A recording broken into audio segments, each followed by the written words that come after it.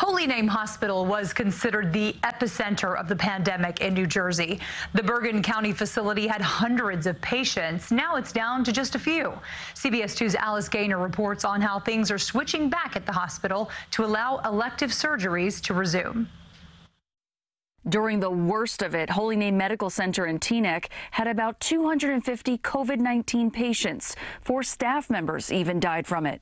A moment of silence, a moment of grief, and then everybody had to return back to where they were because there was no time to stop and think. Michelle Aceto is the director of nursing operations. She says the hospital was so inundated, it added more than 100 beds and constructed 5 more ICUs. Today we're down to 9 patients. And new COVID patient admissions are down to about 1 to 2 per week.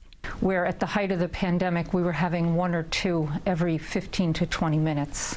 As you can hear, it's relatively quiet out here. They say that is another noticeable difference.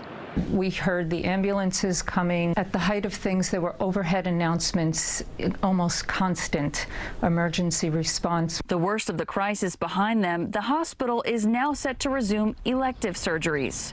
Orthopedic cases, we're going to see general surgery, some gallbladder surgeries, things of that nature, until we ramp up to full speed. Patients will be tested for COVID-19 72 hours before the surgery, and the no visitor policy remains in place. The entire institution was cleaned using a 5-step process that involves UV lights and electrostatic disinfectant sprayers. So what becomes of all the new construction and other equipment used during the pandemic? ICUs in areas like a conference room will remain, and so will the additional 270 negative pressure beds. That keeps contaminated air where a patient is from escaping, filtering it outside through a HEPA filter. In the event that there is a second wave, or if this occurs at another time. So now the goal is to get the message out to those who need surgery. The last thing we want to see is the person who's waiting, and then they've waited so long that their illness is beyond repair, or they've become sicker because of it. They say they're more prepared than ever before.